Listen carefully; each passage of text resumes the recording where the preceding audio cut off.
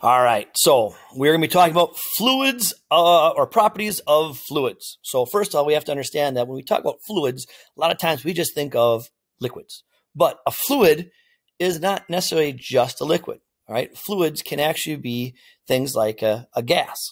Well, the first thing I want to talk about, the properties we're going to talk about, is something called Archimedes' principle. Right, this is dealing with something called buoyancy, and buoyancy is the ability of a fluid, a liquid or a gas, to exert an upward force on an object immersed in it. We have to also understand exactly what a buoyant force is to completely understand Archimedes' principle. A buoyant force is a force that will determine if an object will sink or if it will float.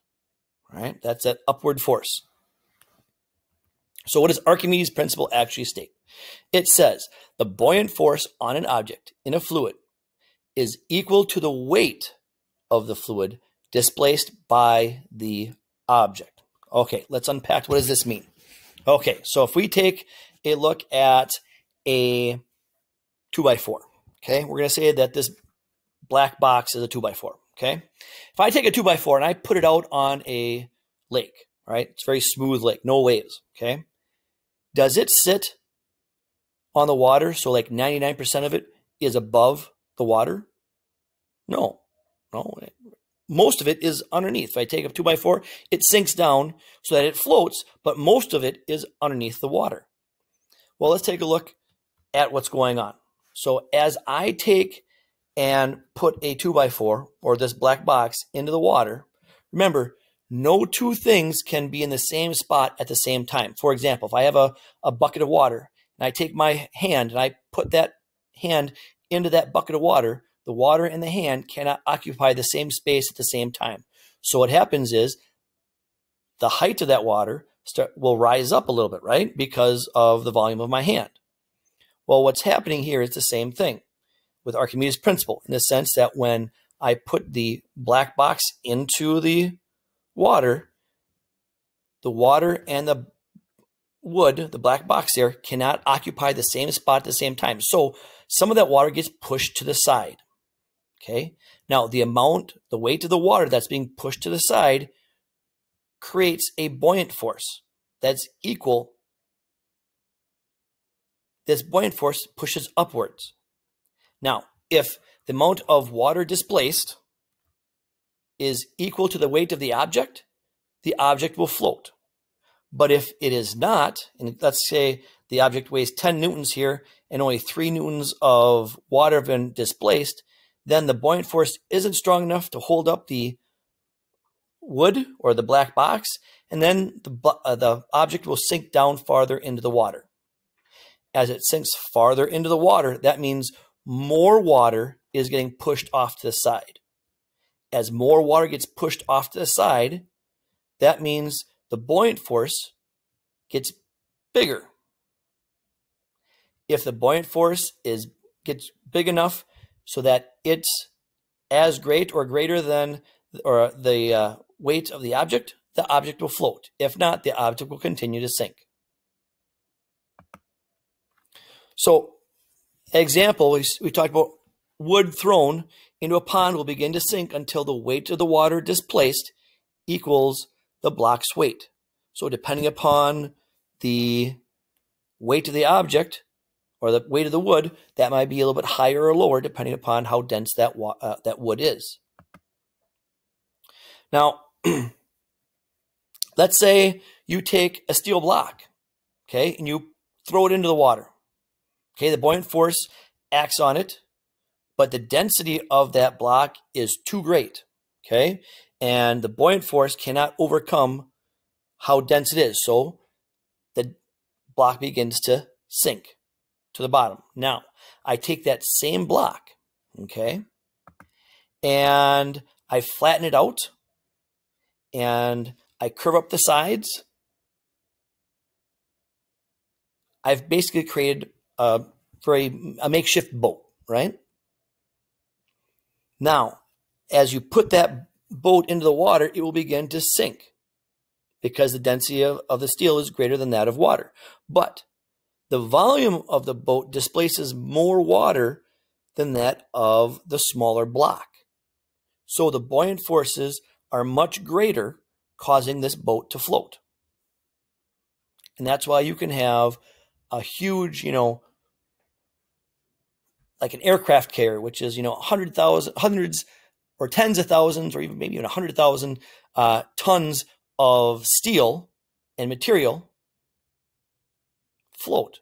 But now, if we take a look at an aircraft carrier is, I believe, it's like 10 stories high. But when you look at it in the water, most of that ship is below water. Like there's only like it's only 3 stories high, where like 7 stories of it is below water, because it sinks down and displaces more water, causing it to float. All right, now, then there's Pascal's principle. Now, Pascal's principle says that the pressure applied to a fluid is transmitted unchanged throughout the fluid. So, for example, say I have a brand new tube of toothpaste, right? I put it on the ground and I step on the very edge of it, right? And I slowly push down with my foot. What happens? It oozes out, right? Well, now if I take another brand new tube of toothpaste and I stomp on the tip of it on the very edge, what's going to happen? That toothpaste shoots out, right? Well, that's Pascal's principle, right? Pressure applied to a fluid is transmitted unchanged throughout the whole fluid. This process was also used a lot in World War II when it came to depth charges. All right, basically a depth charge was a barrel of explosives that would explode at a certain depth in the water. And so a submarine would be cruising along and you would drop it off and it would go down into the ocean and it would get deeper and deeper, and then it would explode. And submarines wouldn't sink because of being hit directly by a depth charge. It was the sub shaking up to pieces from the explosion underneath that water, because that's being transmitted unchanged. That explosion is being transmitted throughout the water. So let's first take a look at pressure. What is pressure? Pressure is a force exerted per unit area. Okay, now the SI unit is something called the Pascal. Okay, now depending upon your pressure that we talked about, force exerted per unit area. So if I have a force, so we have a hammer here, and it's striking the pinball here, or the bowling pin, all right, it doesn't go in. Why? Because there's so much more surface area here that energy is being dissipated through. Whereas I take a nail and I hit it with the same amount of force, it drives into the wood. Why?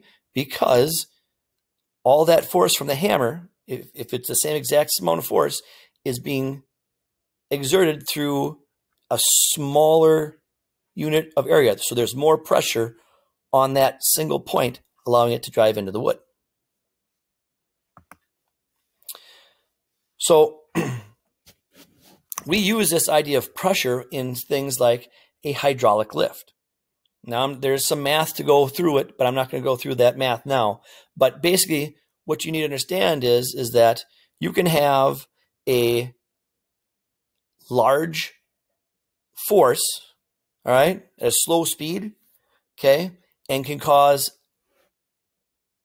a higher speed with much less force. Or you can put it the other way around. You could have a small force creating a large force later. Things like hydraulic brakes on semis and trains, or a hydraulic lift in a car, auto shop, all right? A small amount of fluid can, with a small amount of force, can cause a larger force, lifting up a large car later. Then we talk about Bernoulli's principle. Now, Bernoulli's principle states that as the velocity of a fluid increases, the pressure caused by that fluid decreases. Okay, so let's take a look at this plane wing here, right? This cross section of a plane wing, okay? So I have two particles right here, one right here and one right here. You got to think of the wing as like kind of cutting through the air, and that these two particles start and end in the same place at the same time. Well, the particle below, it has a straight path to follow, right? But the particle above the wing has a lot farther to go because it has a curved path. So if they start end to end at the same spot at the same time, that means the particle above on the top of the wing has to travel faster. And if it travels faster, that means the amount of pressure, amount of air pressure above on the top of the wing is less. So the pressure below the wing, there's a push of pressure up on the bottom of the wing, causing that plane to lift up. That's why a jet doesn't just instantly fly, right? It has to pick up speed. It has to get going pretty fast in order for you to get enough speed to cause enough pressure underneath to lift that plane up to cause it to fly. Bernoulli's principle is also used in other things like if you play baseball or softball, a curveball, all right? That curved path is because of a change in high pressure and low pressure because of the spin of that ball. Now that we have the Venturi effect. Now the Venturi effect talks about how fluids will flow faster when forced to flow through narrow spaces.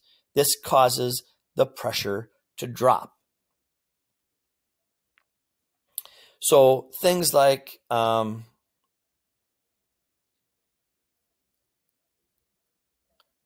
if you take a look at how I say this, so for example, you take a look at a hose, right? You're having a water hose, and what happens? The water kind of comes out of the hose, nice and easy. If I take my thumb and I put it over the edge, the tip of that hose, and cover some of that hose up, allowing a smaller space, a narrow space for that water to flow through, what happens to it? It shoots out faster, right? Causing it to kind of shoot out at your little brother or sister. Yeah, so that's an example of Venturi effect. Now, viscosity. Now, viscosity deals with the resistance of a fluid to flow. Okay? So, how fast something will flow. That's viscosity. Now, the lower the viscosity, the faster it will flow. So, high viscosity equals slow, low viscosity equals fast. All right? So, maple syrup has a higher viscosity than, say, tap water. All right, and with that, this concludes our properties of